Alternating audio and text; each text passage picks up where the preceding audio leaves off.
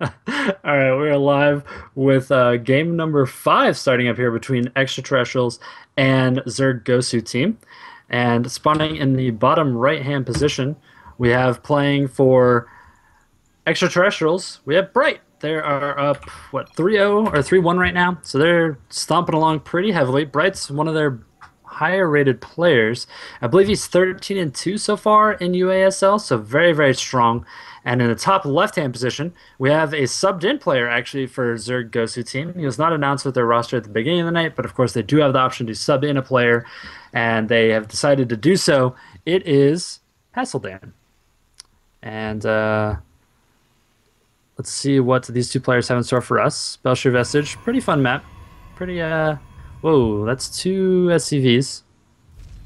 Okay, one of them's building building a supply depot. That one's heading across the map right now. Wright's very hurt. His feelings are hurt that there's no GLHF. He'll probably live, but he's very sensitive, so it might throw off his entire gameplay and plan. That may be the way to break a winning spree. So it's metagaming, head games we got going on right there. And Pasildon looks like he's just going to go ahead and proxy. That's another good way to kill people who are on a streak. Is just proxy them, defeat their standard play with ridiculousness.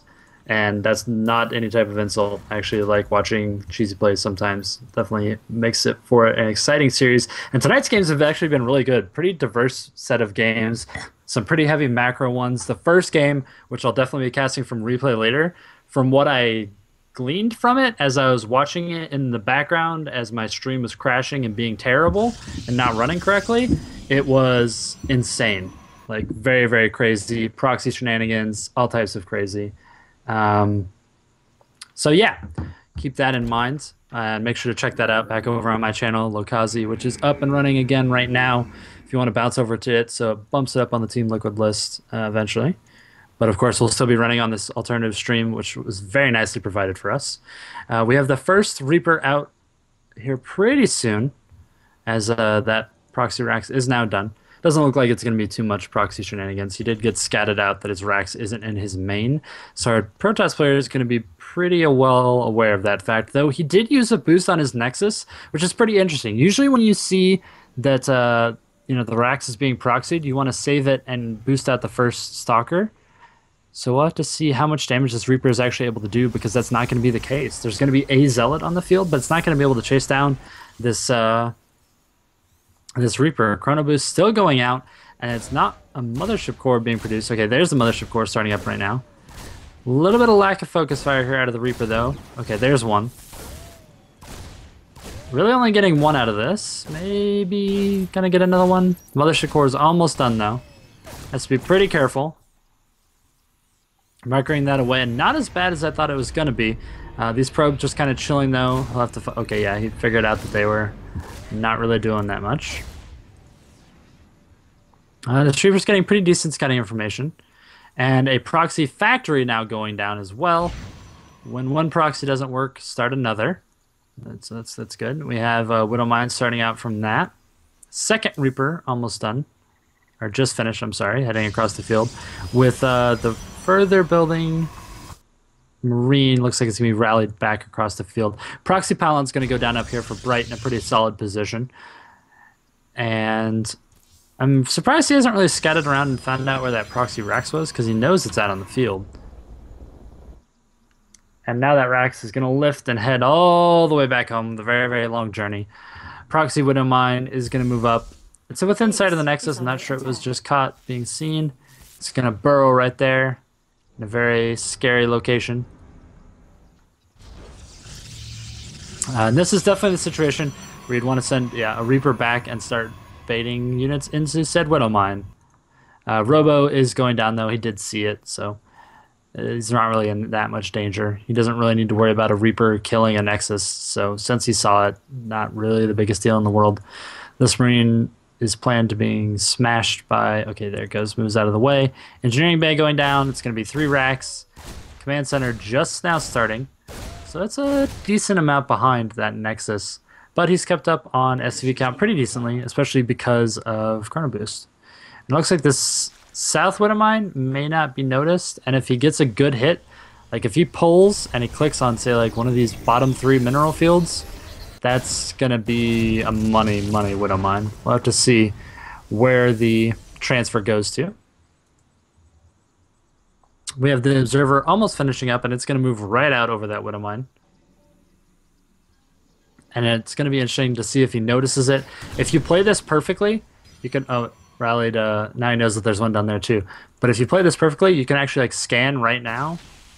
Oh, he's leaving it just out of range too. But you can definitely scan and have it jump up and blow up the Observer, which is pretty hilarious. And it looks like the Reapers are going to back off. But that's a pretty fun trick if you're going for some Widow Mine aggression. Prepare a scan, place it next to, if you can, try and get as close to that Robo as possible, and then just wait for it to pop out and make sure to click target. You have like a 1.5 second delay where you can actually target the Observer as it pops out and, you know, actually kill it. Same thing works for Oracles. Can end games pretty quickly. Not necessarily because it is actually game ending, but because it's super frustrating. So that's a lighter tip that a lot of people use. It's pretty fun. And we have these Reapers trying to deal damage, and they actually might be able to take out the Sentry. Would actually make it worth this aggression. One of them does die, doesn't really get that much done. But that Sentry, very, very low, and it had to pop its Guardian Shield to stay alive there. Of course, Guardian Shield pretty good versus Reapers. We have the Colossus. Look like they're going to be starting up here pretty soon. Forge is down. +1 is almost finished here for a turn. Okay. Yeah, Terran's getting into a pretty good position to be aggressive. He's falling further behind on worker count. He's trying to be aggressive still with this Reaper, but it's almost enough ranged units that the Reaper, next time he pokes up, he's just going to get shot in the face and die. So he's probably going to have to hold off on that. But the first drop is coming in. It has 2 Marauders and 3 Marines. That's not really that scary at this point in the game. This is more of like a Wings of Liberty drop that's scary. But now Photon Overcharge just kind of makes it not that scary at all. This is kind of a lot of units to possibly lose for 1 gateway. He does pick it off though. He lost 3 Marines for that 1 gateway, so entirely equal in price.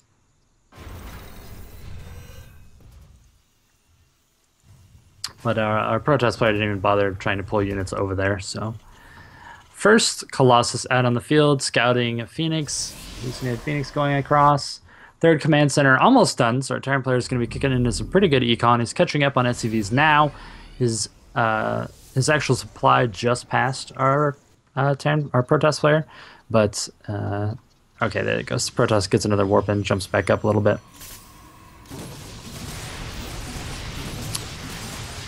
Marauders trying to deal damage from the low ground. Very tricky there. They do get it, and then they're going to back off. All right, so just being really annoying, this one little drop. Not getting a massive amount of damage done, but it is very annoying. Bunker going down here at the 3rd base location. It's always nice to see a little defensive bunker being placed. Some mules landing. Marines heading over towards the 3rd. They're going to jump into that bunker. Factory from the south is just kind of chilling out, trying to get some detection. Lots of Raxes down right now. Production definitely in our Terran players' favor at this exact moment. But we have another 2 gateways finishing up. Colossus range almost done. Charge is on its way. +1 weapons, etc., etc. Pretty good list out of our Protest player as far as upgrades.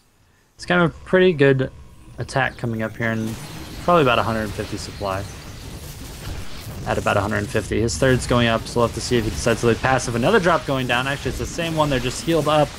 Now, these 2 Marauders, the Bash Bros, taking forever to die.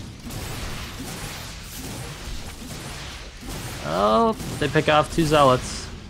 More Zealots moving up, and they're just going to back off again. Out they go. Drop and heal. It's going to take quite a while, though. That Medvac is out of energy. She's been working really hard.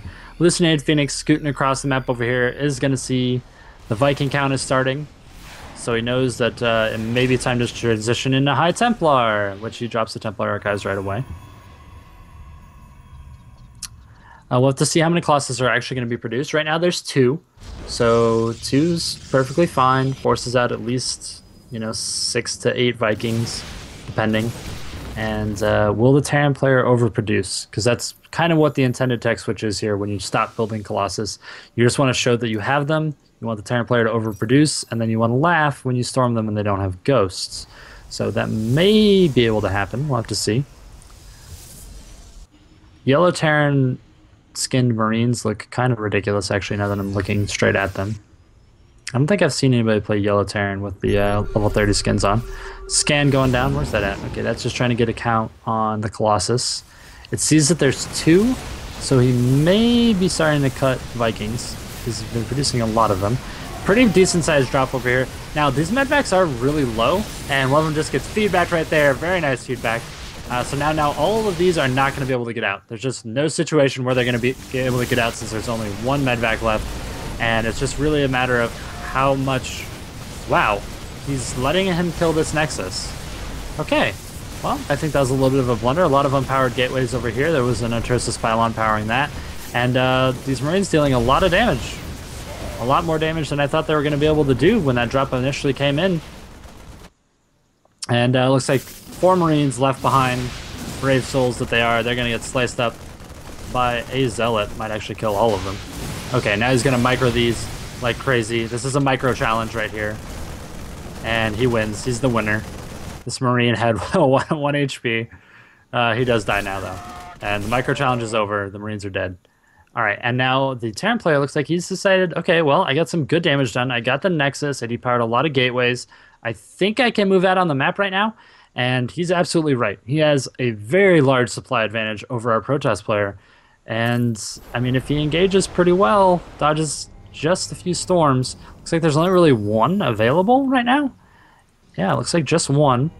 The second one's coming up, though. It's pretty close to being actually ready. So I have to see. Decent amount of Vikings. Looks like he finally did stop producing them, though. So it looks like he's going to try and move forward and just snipe the 3rd. It's going to be really hard to engage this Terran army, especially since he pulled all these SCVs to try and tank. Though all the Colossus going down. Now there's just a few Templar in the back. It looks like one of them has Storm, and the rest are only feedback. There's a Storm going down. There's a second Storm going down. All right, so there's 2 more Storms. Nope, 1 more Storm. And there it is. Last Storm going down. Vikings landing. The 3rd base is dead. The main is still dead. So while this army is probably going to slowly over time maybe get cleaned up, Vikings, the actually only good ground unit they're effective against is oddly enough Zealots, which doesn't really make that much sense. But they're actually kind of decent versus Zealots across the board. But yeah, it looks like our Terran player is going to stomp up and probably be able to finish out this game. That snipe of the main actually put our Protoss player really far behind as far as production goes. And then that 3rd dying, it might just be curtains since the natural is now about to fall. Just not letting the Protoss player rest, continually hitting over and over again. This natural does go down. And he's going to kite up this ramp. Now he's going to take out the Robo.